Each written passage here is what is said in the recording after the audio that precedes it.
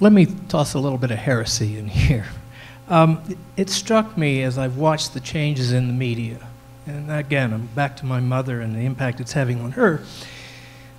It seems to me that CNN is wanting reporters. You citizens, send in your stuff.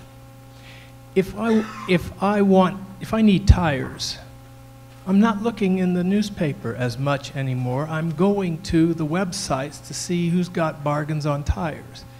In other words, it seems to me that the traditional means we've been used to are changing to where other institutions are now pushing out the news. If that's the case, and if we are in an era of change, doesn't that signify that maybe the courts need to rethink its role rather than acting through intermediaries on their website, being a direct content provider?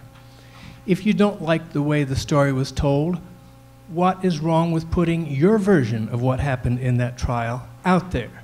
Yes, there are ethical rules to consider, but if all of the other areas, if Ford Motor Company, Toyota, Kellogg's, if they're beginning to switch to be content providers and pushing out directly from their website, at some point the courts are going to have to rethink their role in pushing out and being a content provider.